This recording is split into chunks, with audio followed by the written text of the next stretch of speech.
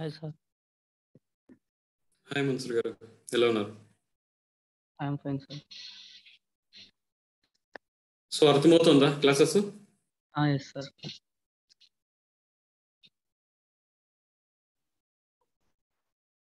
Good evening, sir. Good evening, Sai.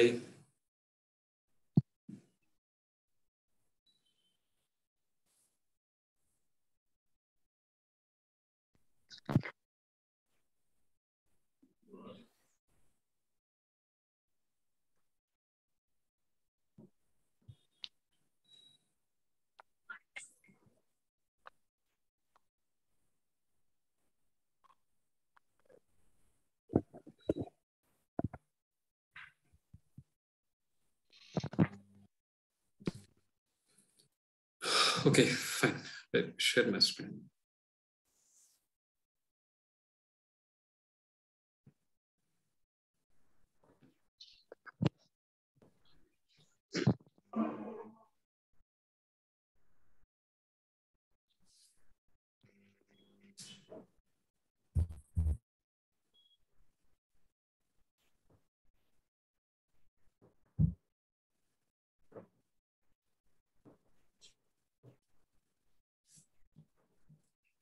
Okay, నిన్న ఇక్కడ దాకా మనం చెప్పుకున్నాం.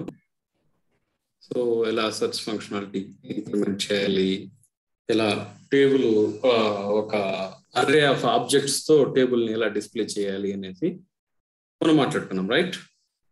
Yes. సో ఈరోజు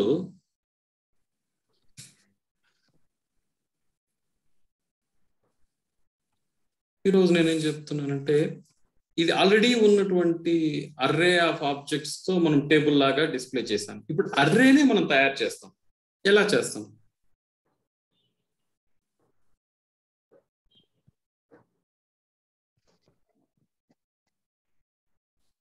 సింపుల్ 6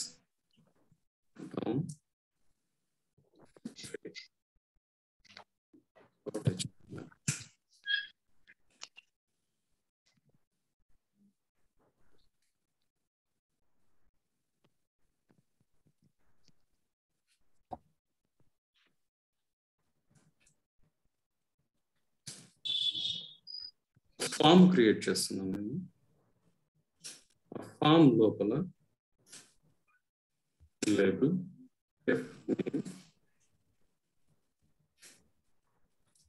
ఫస్ట్ నేమ్ ఇన్పుట్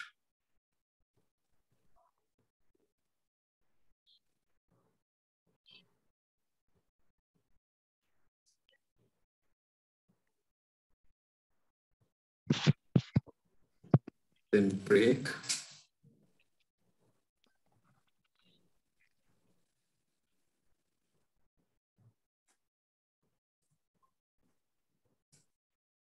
ఇలాగా ఎల్ నేమ్ అంటే last name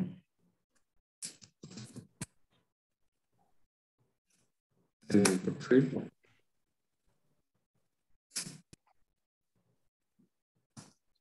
then break label email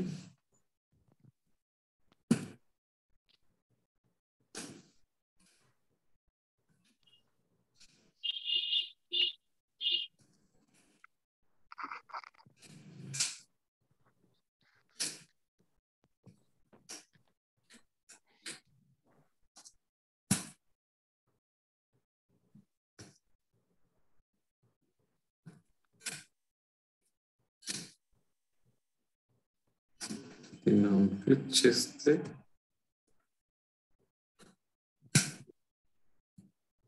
add user అనే ఒక ఫంక్షన్ కలవాలి.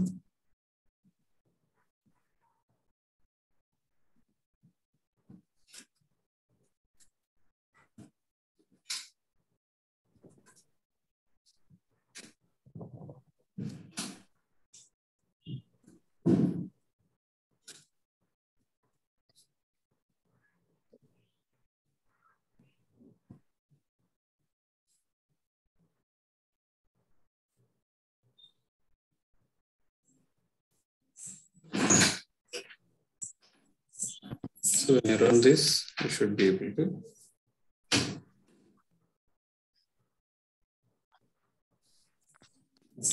సో ఇప్పుడు ఈ ఫామ్ లో first name last name email మీరు యాడ్ చేసిన తర్వాత ఆ button నొక్కారంటే you should be able to read the values. ఆ వాల్యూని రీడ్ చేసి దాన్ని ఒక ఆబ్జెక్ట్ లాగా తయారు చేసుకొని దాన్ని అర్రే లోపల పుష్ చేయాలి. అది మన టార్గెట్. ఏం చేయబోతున్నాం మనం? 3 స్టెప్పులు చేయబోతున్నాం.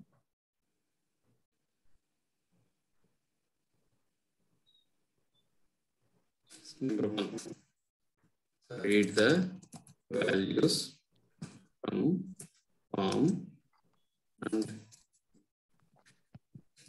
create an object with that.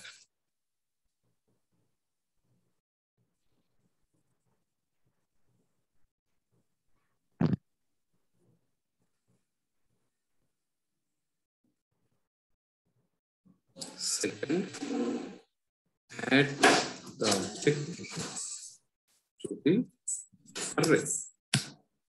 Third, display the array of objects in table.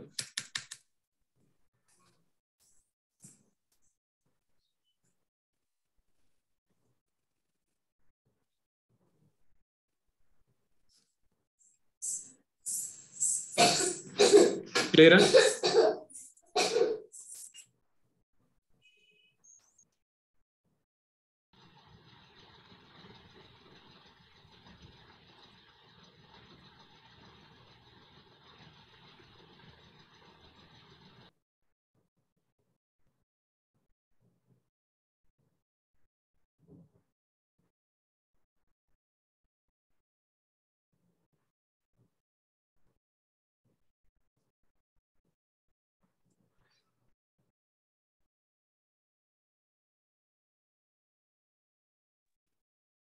Okay, so first thing, where user equal to what and all the properties we have created.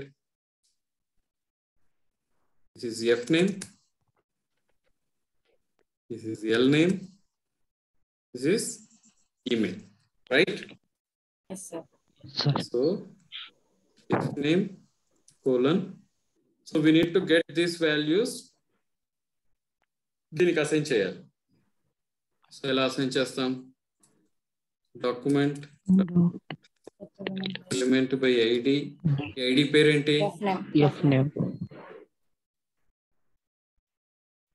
Value F name value వచ్చేసింది. Next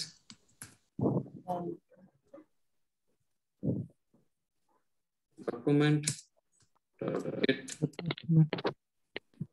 element by id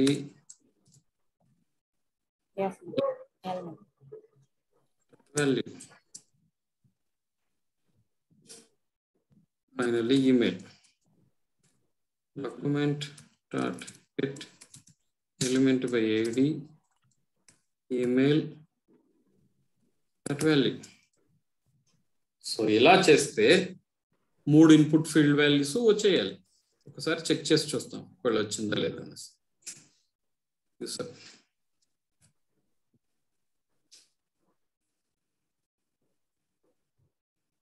ఎవరికన్నా అర్థం కాకుండా stop చేయండి.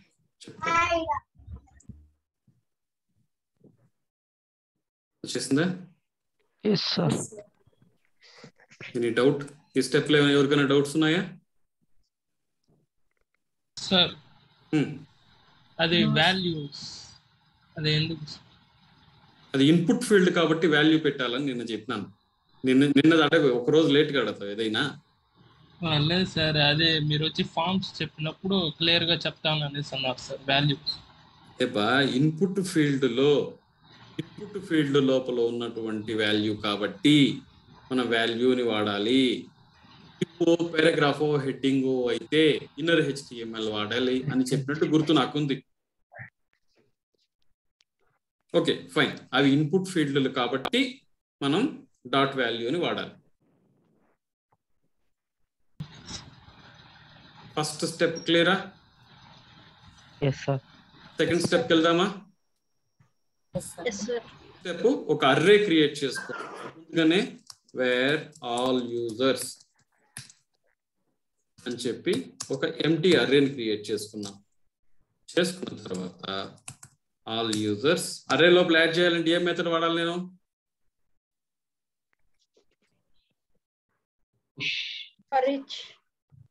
లేదమ్మా, ఒక value add చేయాలంటే push చేస్తే okay. ఇప్పుడు console.log ఆల్ యూజర్స్ కూడా కన్సోల్ లాగ్లో చూద్దాం డిస్ప్లే అవుతుందా లేదా.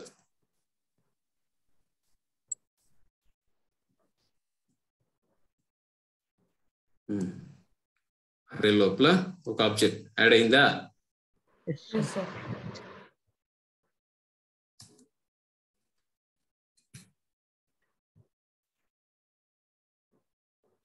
సూపర్. అరే లోపల ఇప్పుడు ఎన్ని ఆబ్జెక్ట్లు యాడ్ అయింది? అది 2 కదా?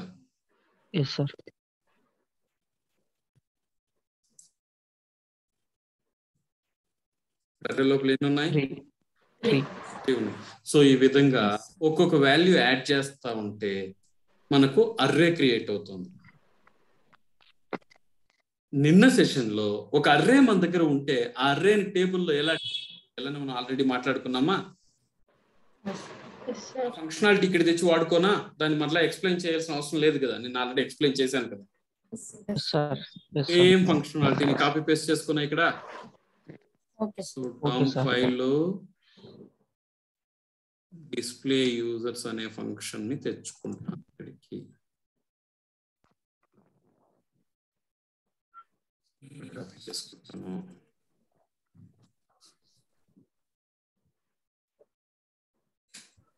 అదేవిధంగా డామ్ ఫైల్లో ఉన్నటువంటి టేబుల్ని కూడా తెచ్చుకుంటాను నేను.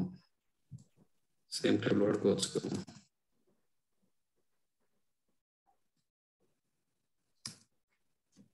Horizontal line,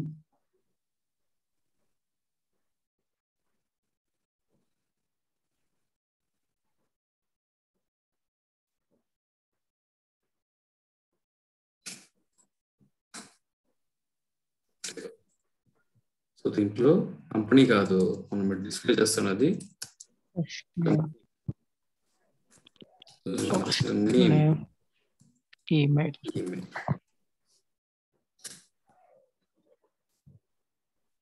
okay.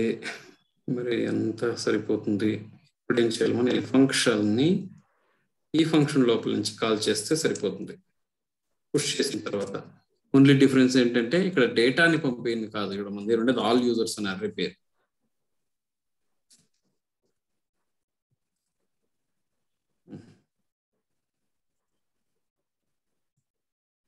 Super.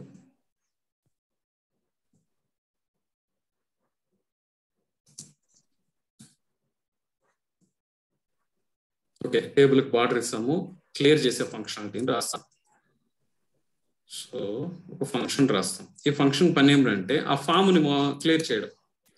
Function clear form.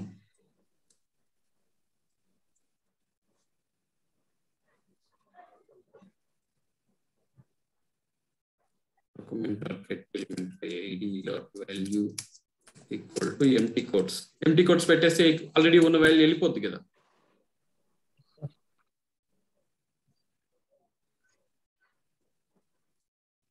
Equal to empty codes.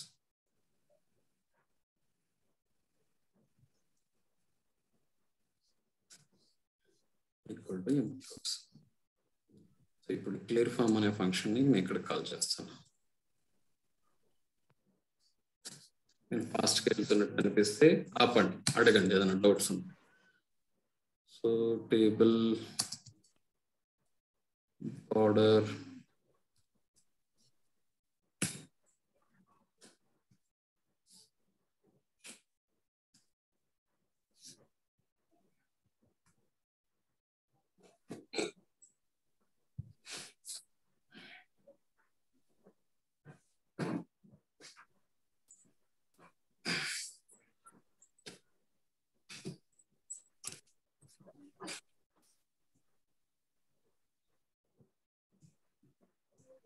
Super, అయిపోయింది.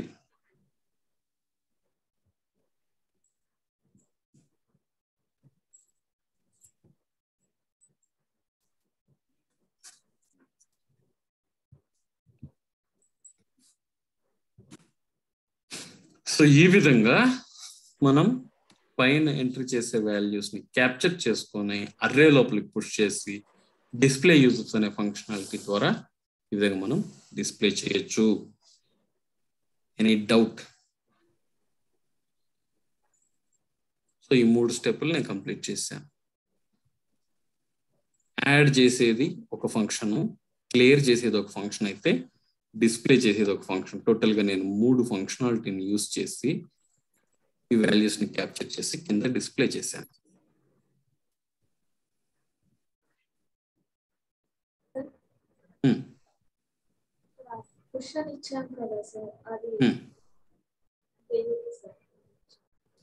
పుష్ అనే మెథడ్ ఎందుకు వాడతామమ్మా అర్రేలో? మనం ఆల్రెడీ చూసాం కదా ఫస్ట్ సెకండ్ సెషన్ లోనే. పుష్ అనే మెథడ్ ని ఎందుకు వాడాం మనం? ఇక్కడ ఏం చేస్తుంది? యాడ్ చేయడం కోసమే కదా మన రిక్వైర్మెంట్ ఇక్కడ. అదేనా మీ క్వశ్చన్? నేను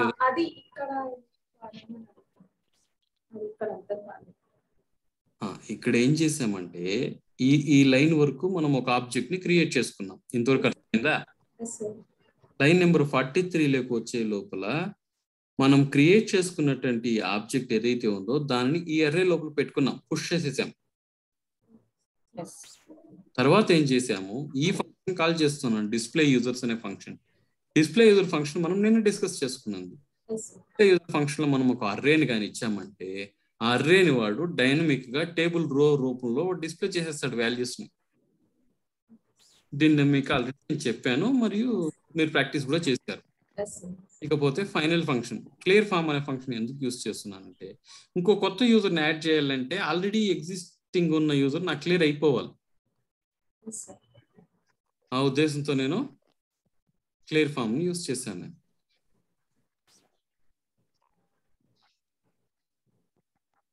ఇంతవరకు ఏమైనా డౌట్ ఉన్నాయా?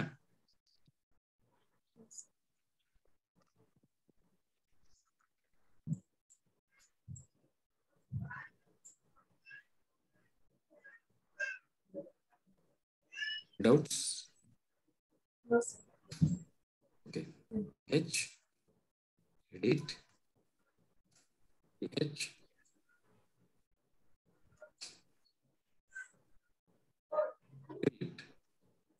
అంటే నేనేం చేయబోతున్నానంటే, ఓకే మనం పేజ్ రిఫ్రెష్ అయ్యే లోపల ఏమైపోయింది డేటా? అలా కాకుండా టెంపరరీగా మనం సేవ్ చేసి పెట్టుకోవచ్చు. ఈ బ్రౌజర్ లోపల ఒక స్టోరేజ్ ఉంది, మనం వాడే బ్రౌజర్ లోపల ఒక స్టోరేజ్ ఉంది. దాని పేరు లోకల్ స్టోరేజ్ అంటారు దాన్ని. అది ఎక్కడ ఉంటుంది అంటే ఇక్కడ ఉంటుంది, కన్సోల్ లాగ్లో అప్లికేషన్ ట్యాబ్లో లోకల్ స్టోరేజ్ అని ఉంటుంది. ఇక్కడ మనము మనకు కావాల్సిన డేటాని టెంపరరీగా సేవ్ చేసి పెట్టుకోవచ్చు. ఓకేనా? చేయాలి, మీరు ఇక్కడ యూజర్ని క్యాప్చర్ చేసుకున్నారు కదా, తర్వాత వాడిని అర్రే లోపల పుష్ చేసేసారు కదా. ఇక్కడ ఏం చేస్తానంటే పుష్ చేసిన తర్వాత నేను స్టోరింగ్ ఇన్ లోకల్ స్టోరేజ్ ఇక్కడ చేయబోతున్నాను. నేను ఎలా చేస్తాను, దానికోసం సెపరేట్ మెథడ్ ఉంది. Local storage set item. ఈ సెట్ ఐటమ్ లోపల మీరు 2 ఇవ్వాలి. ఏమి ఇవ్వాలి? మీరు ఏ డేటాని సేవ్ చేయాలనుకుంటున్నారు, దాని పేరేంటి? ఓకే, దాని పేరేంటి? యూజర్స్ ఇచ్చుకోండి. ఇలా ఆల్ యూజర్స్ అనే పేరు ఇస్తున్నారు. ప్లస్ మీరు ఇక్కడ ఉన్న అర్రేని యథావిధిగా ఇవ్వడానికి కుదరదు. ఇక్కడ ఉన్న అర్రేని యథావిధంగా ఇవ్వడానికి కుదరదు. దీనిని స్ట్రింగ్ గా కన్వర్ట్ చేసుకోవాలి. స్ట్రింగ్ అంటే ఏంట్రా అంటే ప్రాపర్ గా రీడబుల్ కానీ ఒక డేటా డైరెక్ట్ గా ఇస్తే ఇది ఇప్పుడు ప్రస్తుతానికి జావాస్క్రిప్ట్ అర్రే కాబట్టి అర్రే రూపంలో ఇవ్వడానికి కాదు, కాబట్టి స్ట్రింగ్ గా ఇవ్వాలి. స్ట్రింగ్ అంటే ఏంటంటే ఇప్పుడు ఇక్కడ చూసారంటే my name is Murali, I am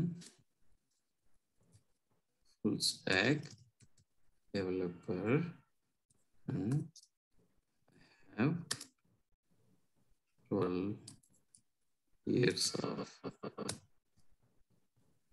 book ఎవరైనా కొత్త వాళ్ళు వచ్చి లైన్ చదవడానికి అవుతుందా? ఎందుకు? ప్రాపర్ రీడబుల్ లేదు, స్పేస్ ఇవ్వలేదు, కమా పెట్టలేదు, క్యాప్స్ లెటర్ వాడలేదు, సెమీకోలన్ లేదు. సో దీనిని స్ట్రింగ్ అని అనుకోండి. స్ట్రింగ్ అంటే ఇలా ఉంటుంది. మనం స్ట్రింగ్ ని బ్రౌజర్కి ఇచ్చినామంటే బ్రౌజర్ దాన్ని ఇలా చూస్తుంది. స్ట్రింగ్ అనేది it's not a proper formatted text అని అనుకోండి. ప్రస్తుతానికి నార్మల్ గా ఎలా ఉంటుంది, ఇలా ఇలా ఉంటుంది. మై నేమ్ ఈస్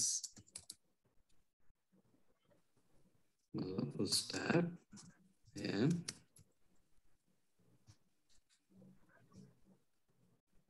దానికి దీనికి ఎంత తేడా ఉంది? సో ఇది రీడబుల్ ఫార్మాట్ లో లేదు, ఇది రీడబుల్ ఫార్మాట్ లో ఉంది. సో మన దగ్గర ఉన్న డేటాని స్ట్రింగ్ రూపంలో కన్వర్ట్ చేయాలి. ఎలా చేయాలి?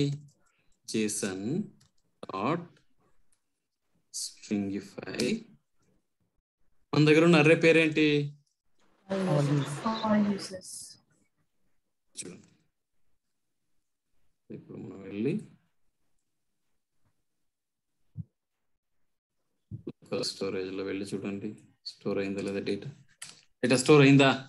బ్రౌజర్ ని క్లోజ్ చేసేస్తాను.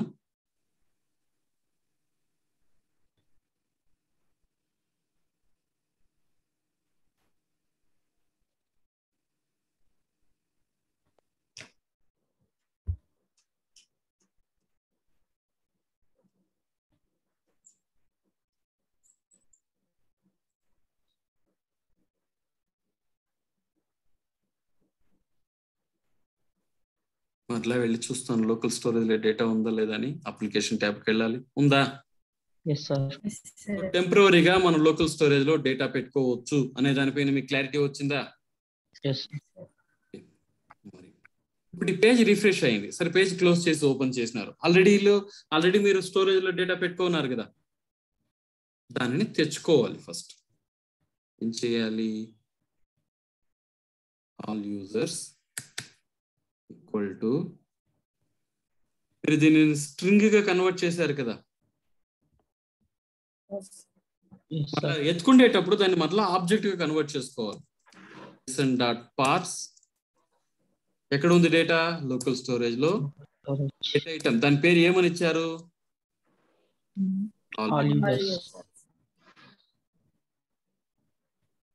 ఇప్పుడు మరలా ఈ అప్లికేషన్ స్టార్ట్ అయినప్పుడు ఏం చేస్తుంది? లోకల్ స్టోరేజ్ నుంచి డేటా తెచ్చుకుంటుంది. డేటా తెచ్చుకొని ఆల్ యూజర్స్ అనే వేరియబుల్లో సేవ్ అవుతుంది. ఓకే, ఆల్ యూజర్స్ అనే అరేలో సేవ్ అయిన వెంటనే నేను ఏం చేస్తానంటే ఈ ఫంక్షన్ కాల్ చేస్తాను, డిస్ప్లే యూజర్స్.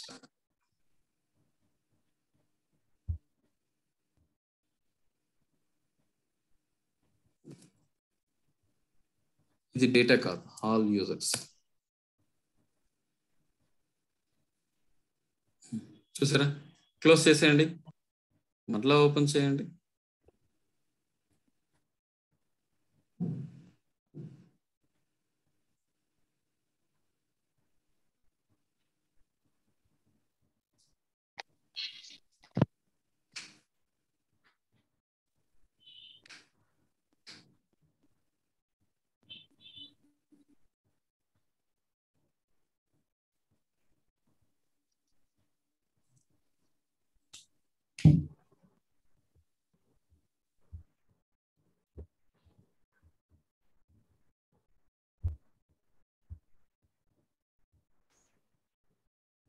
వచ్చిందా? ఒకవేళ లోకల్ స్టోరేజ్ లో డేటా లేదు అనుకో,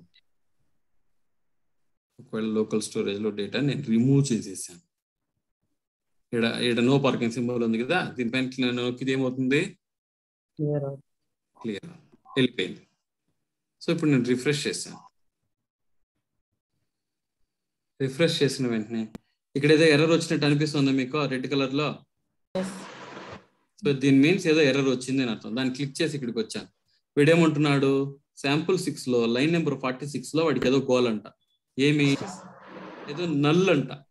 ఎందుకు నల్ అంటే మీరు లోకల్ స్టోరేజ్ నుంచి డేటా ఎత్తుకోవాలని ట్రై చేసి కోడ్ రాశారు కదా, కానీ లోకల్ స్టోరేజ్ లో డేటా ఉందా? బట్టి వాడికి నల్ అని వచ్చిందంట. సో ఏమని వచ్చింది? Cannot read properties of null. So దేనికి మీరు ఫర్ ఈచ్ స్టేట్మెంట్ వాడారు? All users for each statement వాడారు. ఎక్కడ వాడారు?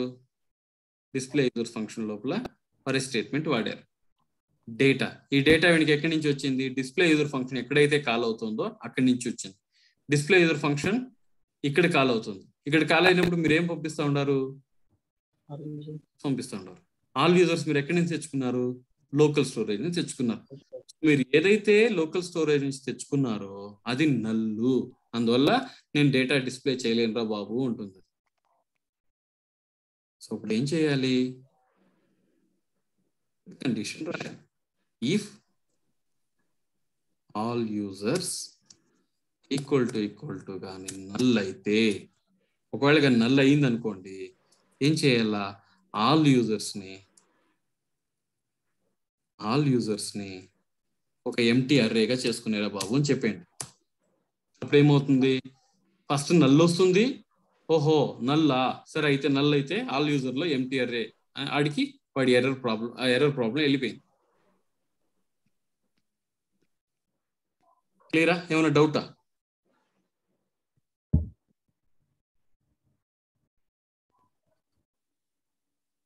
డౌట్ ఉంటే మాట్లాడండి, డౌట్ లేదు అన్నా చెప్పండి, నాకు తెలుస్తుంది కదా.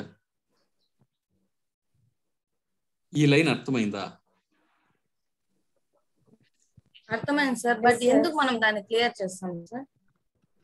అంటే ఇప్పుడు ఈ అప్లికేషన్ నా బ్రౌజర్ లో రన్ చేస్తే లోకల్ బ్రౌజర్ లో డేటా ఉంది. ఇదే కోడ్ నేను నీకు ఇస్తాను, నీ బ్రౌజర్ లో డేటా లేదు కదా ఫస్ట్ టైం రన్ చేసేటప్పుడు.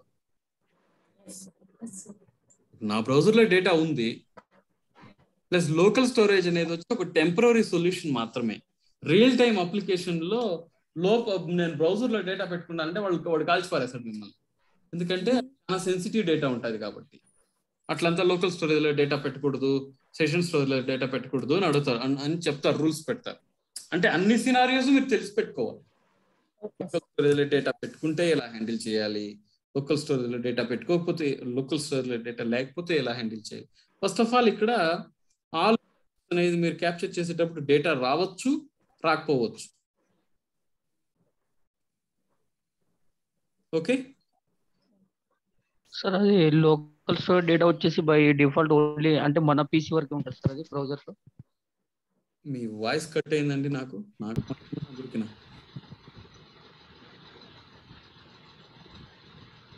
Hello sir. ఇంకొకసారి చెప్తారా? సార్ అదే సార్, లోకల్ స్టోరేజ్ లో డేటా వచ్చేసి బ్రౌజర్ కి మన యొక్క పీసీలోనే సేవ్ అయి ఉంటుంది సార్ అది. అవునవునవును. కాబట్టి ఆ లోకల్ స్టోరేజ్ లో ఎక్కువ డేటా పెట్టకూడదు అంటారు. అంటే ఎవరిదైనా అకౌంట్ ఇన్ఫర్మేషన్ ఇట్లాంటిది పెట్టకూడదు, ఏదో చిన్న చితక డీటెయిల్ పెట్టుకోవచ్చు. Okay okay okay sir. Any doubts?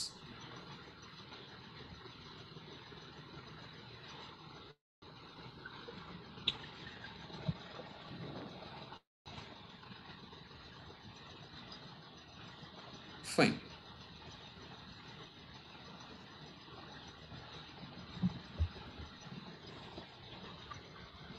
So ఇప్పుడు ఒక బటన్ ఎడిట్ చేయడానికి, ఒక బటన్ డిలీట్ చేయడానికి నేను ఇక్కడ పెట్టబోతున్నాను. ఫస్ట్ మీకు డిలీట్ చెప్తాను, తర్వాత ఎడిట్కి వస్తాను. ఫస్ట్ ఆఫ్ ఆల్ మన దగ్గర ఇప్పుడు ఎన్ని ఆబ్జెక్టులు ఉన్నాయి ఇక్కడ? 3 సార్. 2 కదా. సో మనకప్పుడు 2 బటన్లు క్రియేట్ అవ్వాలి. సో మనం ఒక బటన్ని క్రియేట్ చేసి ఈ టేబుల్ రోలో యాడ్ చేయాలి. సో మనం కోడ్లోకి వెళ్ళామంటే ఇక్కడ టేబుల్ రో క్రియేట్ చేస్తున్న ఫంక్షనాలిటీ ఏది ఇక్కడ? ఈ ఫర్ ఇన్ లూప్ ఏం చేస్తుంది? ఒక ఆబ్జెక్ట్ ని డిస్ప్లే చేస్తుంది. ఒక ఆబ్జెక్ట్ అంటే ఏంటి? ఫస్ట్ నేము, లాస్ట్ నేము, ఈమెయిల్ ని డిస్ప్లే చేసే రెస్పాన్సిబిలిటీ ఈ ఫర్ ఇన్ లూప్స్ తీసుకుంటుందా? దాని తర్వాత నేను ఒక బటన్ క్రియేట్ చేస్తాను. Wear edit button equal to document dot create element. ఏం ఎలిమెంట్ క్రియేట్ చేయాలి మనం? బటన్. ఈ బటన్ లోపల టెక్స్ట్ ఏముండాలి? ఈ బటన్ ఇన్పుట్ ఎలిమెంట్ కాదు, నార్మల్ HTML ఎలిమెంట్. కాబట్టి దీనికి value వాడాలనా, inner HTML వాడాలనా Santosh? Sir ఈ button input ఎలిమెంటా, normal HTML ఎలిమెంటా? Input element.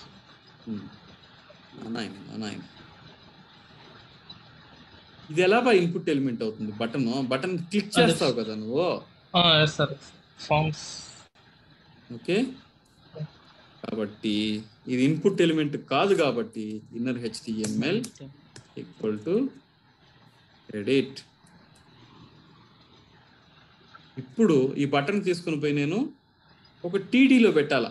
ఇప్పుడు నాకు ఒక అడిషనల్ TD కావాలి. సో ఒక TD క్రియేట్ చేసుకుంటాను. ఎడిట్ TD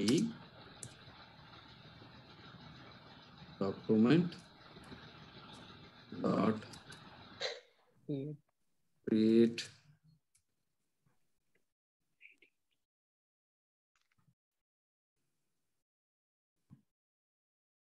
ఒక TD.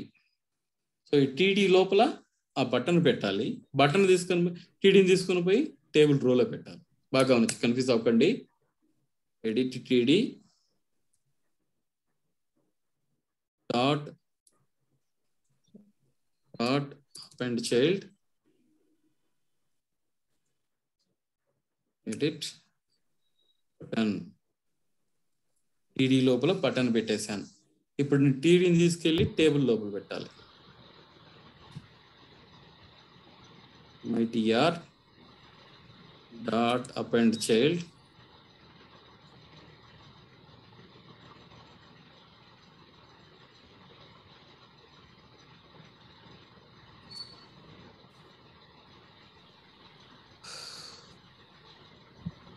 సూపర్. బటన్స్ వచ్చేసాయా?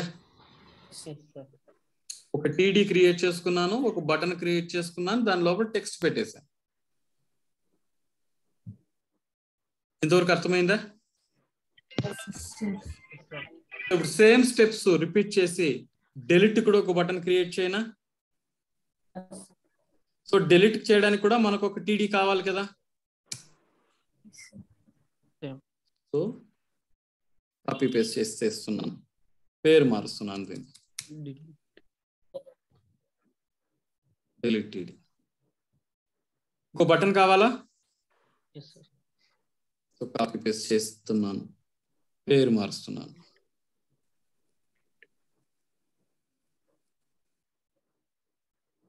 రెండు సేమ్. ఇప్పుడు దీని inner HTML మార్చాలా? So delete button dot inner HTML equal to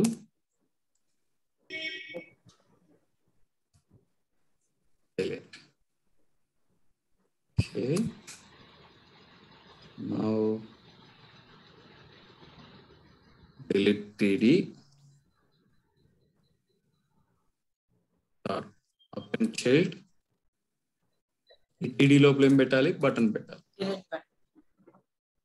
button place అయిపోయింది. ఫైనల్ గా మనం TDని తీసుకుని పోయి TR లో పెట్టాలి కదా. delete TDని తీసుకెళ్ళి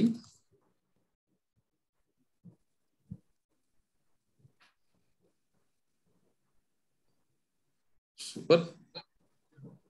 సో రెండు TDలు క్రియేట్ చేసి, రెండు బటన్లు క్రియేట్ చేసి పెట్టేస్తాను. ఇప్పుడు నేను ఎన్ని యూజర్లు యాడ్ చేస్తానో అన్ని యూజర్ల యొక్క బటన్లు ఆటోమేటిక్గా క్రియేట్ అవుతా ఉంటుంది.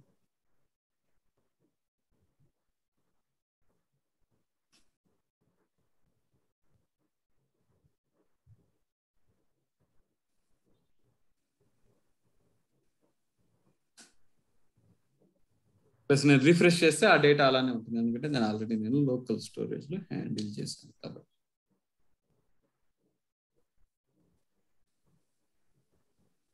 Any doubt?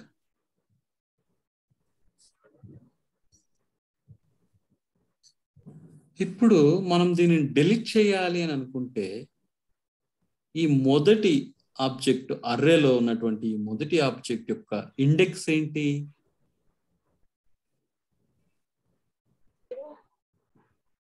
0. అది ఎక్కడ తెలుస్తుంది మనకి?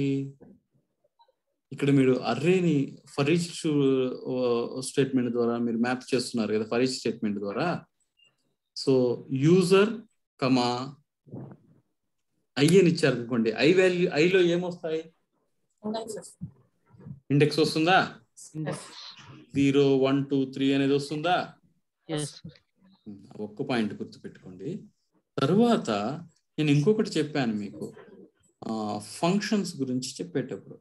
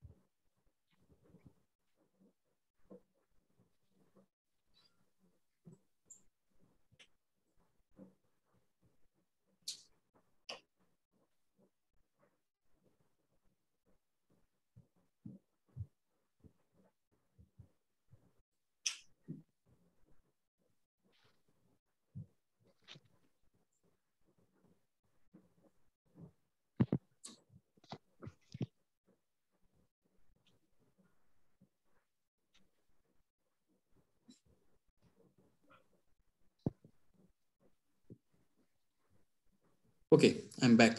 సో ఇక్కడ నేనేం చెప్తున్నానంటే, మనం ఈవెంట్ హ్యాండ్లర్స్ గురించి డిస్కస్ చేసేటప్పుడు ఈ ఆన్ బ్లర్ అని,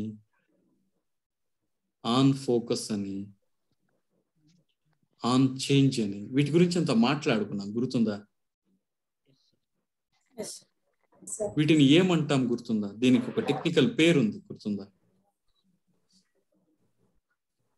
ఒక HTML ఫీల్డ్ లోపల ఉన్నటువంటి అడిషనల్ ఇన్ఫర్మేషన్ ప్రొవైడ్ చేసేటటువంటి దీన్ని ఒక టెక్నికల్ గా ఒక పేరుతో పిలుస్తాం మనం. ఈవెంట్ హ్యాండ్లర్ కాదమ్మా, ఆల్మోస్ట్ దగ్గరగా ఉన్నారు. అట్రిబ్యూట్. దీన్ని ఏమంటాం? ఈ ఇన్పుట్ ఫీల్డ్ లో ఎన్ని అట్రిబ్యూట్లు ఉన్నాయి? టైప్ టెక్స్ట్ అనేది ఒక అట్రిబ్యూట్, నేమ్ అనేది ఒక అట్రిబ్యూట్, ఐడి అనేది ఒక అట్రిబ్యూట్, ఆన్ బ్లర్ అనే ఈవెంట్ హ్యాండ్లర్ ఒక అట్రిబ్యూట్, ఆన్ ఫోకస్ అనే ఆన్ ఫోకస్ అనే ఈవెంట్ హ్యాండ్లర్ ఒక అట్రిబ్యూట్, ఆన్ చేంజ్ అనేది ఒక అట్రిబ్యూట్. ఈ విధంగా ఒక HTML ఫీల్డ్ లోపల అడిషనల్ ఇన్ఫర్మేషన్, అది ఐడి అవ్వచ్చు, ఒక ఈవెంట్ హ్యాండ్లర్ అవ్వచ్చు, ఒక క్లాస్ నేమ్ అవ్వచ్చు, ఒక టైప్ అవ్వచ్చు, వీటినంతా ఏమంటాం? అట్రిబ్యూట్ అంటాం. ఈ అట్రిబ్యూట్ లో రెండు ఉంటాయి, attribute name, attribute value. Attribute name, attribute value equal to left side ఉన్న దాన్ని అట్రిబ్యూట్ నేమ్ అంటాము, రైట్ సైడ్ ఉన్న దాన్ని అట్రిబ్యూట్ వాల్యూ అంటాం. సో అదే విధంగా మనం బటన్ కూడా, మనము యూజ్ చేసే బటన్ కూడా అటువంటి అట్రిబ్యూట్లే పెడతాం. ఈ బటన్ కూడా ఆన్ క్లిక్ అనే అట్రిబ్యూట్ ఉంది కదా, ఆ అట్రిబ్యూట్ పెట్టదలుచుకుంటున్నాను, ఆ అట్రిబ్యూట్ పెట్టబోతున్నాం మనం ఇక్కడ ఈ బటన్లకి. కాబట్టి ఈ బటన్ డాట్ సెట్ అట్రిబ్యూట్ ఒక మెథడ్ని ఉపయోగిస్తా ఉన్నాను నేను. ఇప్పుడు అర్థమవుతుందా సెట్ అట్రిబ్యూట్ అనే మెథడ్ ఎందుకు ఉపయోగిస్తాను నేను? సో ఈ ఎడిట్ బటన్ కి ఒక ఫంక్షన్, ఇప్పుడు ఎడిట్ బటన్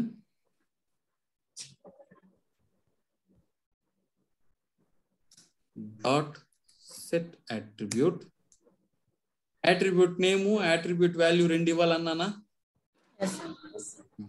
అట్రిబ్యూట్ నేమ్ ఏంటి? On click. అట్రిబ్యూట్ వాల్యూ ఏదైనా ఒక function name. Edit user.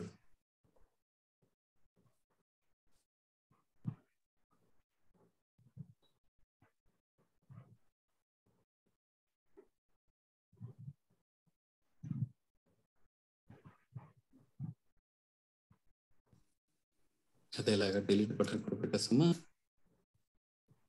So delete button on click, delete user. So ఇప్పుడు రన్ చేసి చూడండి, ఒకవేళ వీటికి నిజంగానే అట్రిబ్యూట్లు యాడ్ అయ్యాయా లేదా చూద్దాం. యాడ్ అయిపోయాయా? ఎడిట్ యూజర్, దీనికి డిలీట్ యూజర్ యాడ్ అయిపోయాయా? వాటిని క్లిక్ చేస్తే ఎర్రర్ మెసేజ్ వస్తుంది. ఎందుకంటే మీరు ఫంక్షన్ యాడ్ చేశారు కానీ ఆ ఫంక్షన్ ఏమైనా క్రియేట్ చేసి పెట్టారా? లేదు కదా. ఇంకా ఆ ఫంక్షన్స్ క్రియేట్ చేయలేదు కదా మనం. సో కాబట్టి ఇక్కడికి వెళ్ళి ఫంక్షన్ ఎడిట్ యూజర్ అనే ఒక ఫంక్షన్ మరియు ఫంక్షన్ డిలీట్ యూజర్ అనేటటువంటి ఒక ఫంక్షన్, రెండు ఫంక్షన్లు క్రియేట్ చేసుకున్నాను. ఇక్కడ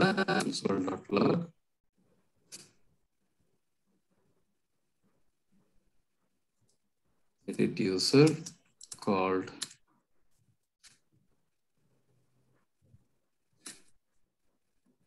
ఇలాగా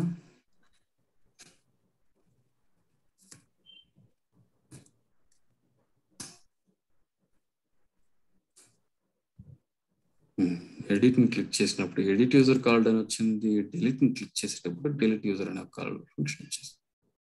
ఇప్పుడు మనం మాట్లాడుకున్నట్టు దాని యొక్క ఇండెక్స్ ను మనం కాపీ చేయాలి కదా. ఇండెక్స్ ఇక్కడ దేంట్లో ఉంది? మనది ఇక్కడ పైన ఇండెక్స్. సో ఈ ఐని మనం యాడ్ చేయాలి. బట్ ఇక్కడ నేను ఐని ఎలా యాడ్ చేస్తానంటే, మీరు ఈ శాండ్విచ్ చూసారా, ఇది బ్రెడ్ శాండ్విచ్, ఆ కాన్సెప్ట్ గుర్తుపెట్టుకోండి. So edit user opening bracket quotes plus I plus. ఎందుకు అలా చేస్తున్నానంటే ఎడిట్ యూజర్ 0 మళ్ళీ క్లోజింగ్ బ్రాకెట్ కావాలి. మీరు జస్ట్ అలా కాకుండా ఇక్కడ ఐ పెట్టేశారు అనుకోండి, ఆల్ఫాబెటికల్ ఐ వస్తుంది అంతే. ఐ యొక్క వాల్యూ రాదు. కాబట్టి we have to do like this. So అక్కడి నుంచి మీరు ఐ పంపిస్తున్నారు కాబట్టి ఇక్కడ ఐ తెచ్చుకోండి. సో ప్లస్ ఐ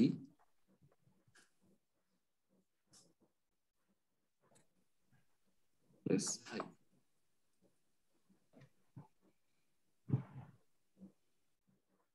ఇండెక్స్ వచ్చిందా? వాస్తవానికి ఇండెక్స్ 4 వచ్చిందా? మొదటి ఆబ్జెక్ట్ క్లిక్ చేస్తే ఇండెక్స్ 0 వచ్చిందా? మీకు ఆల్రెడీ చెప్పాను, అర్రే మెథడ్స్, అర్రేలో ఒక ఆబ్జెక్ట్ ని రిమూవ్ చేయాలంటే ఏం మెథడ్ ఉపయోగించవచ్చు మనం? అర్రేలో ఒక వాల్యూని రిమూవ్ చేయాలంటే స్ప్లైస్. పాప్ అంటే ఆటోమేటిక్ గా చివరిలో ఉండేది వెళ్ళిపోతుంది. షిఫ్ట్ అంటే ఆటోమేటిక్ గా మొదట్లో ఉండేది వెళ్ళిపోతుంది. మనకు పర్టికులర్ వాల్యూ రిమూవ్ చేయాలి కదా మనం. స్ప్లైస్. సో ఇప్పుడు ఆల్ యూజర్స్ స్ప్లైస్ ఏ వాల్యూ అంటే ఐ ఎన్ని వాల్యూ రిమూవ్ చేయాలంటే ఒక వాల్యూ రిమూవ్ చేసేసిన తర్వాత నేను మరలా ఈ ఫంక్షన్ కాల్ చేస్తాను. సో ఇప్పుడు ఏమవుతుంది, ఈ లైన్ లో ఆ వాల్యూ రిమూవ్ అయిపోతుంది. మనం ఐ లోపల ఏ 0 పంపిస్తే 0లో ఉండే వాల్యూ, 1లో పంపిస్తే 1లో ఉండే వాల్యూ ఆల్రెడీ మన దగ్గర 5 అర్రే ఉంటే 5 వాల్యూలు ఉంటే అర్రేలో ఒకటి వాల్యూ వెళ్ళిపోతే 4 ఉంటుంది. ఈ ఫంక్షన్ కాల్ చేసే దాని వల్ల ఓన్లీ ఆ 4 వాల్యూ డిస్ప్లే అవుతుంది. ఈ ఫంక్షన్ కాల్ చేయలేదంటే అది డెలీట్ అయిన విషయమే మనకు తెలియదు.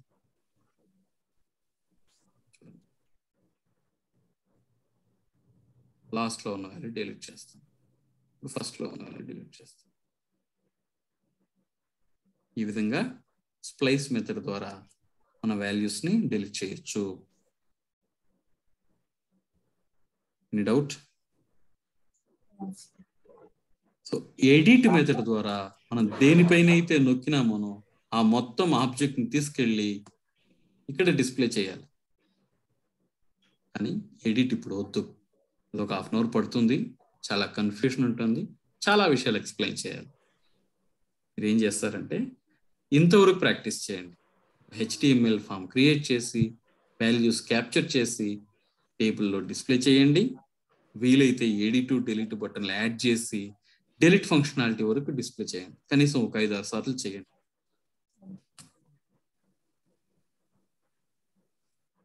Any doubt? Sir yesterday code push చేయలేదు సార్. చేసేసాను ఈరోజు, 2 వచ్చేసి ఉంటాను. నేను అట్లనే మిస్ చేసి ఉంటే నాకు వాట్సాప్లో మెసేజ్ పెట్టండి, నేను మీకు కోడ్ పంపించేస్తాను. Okay, let's meet tomorrow.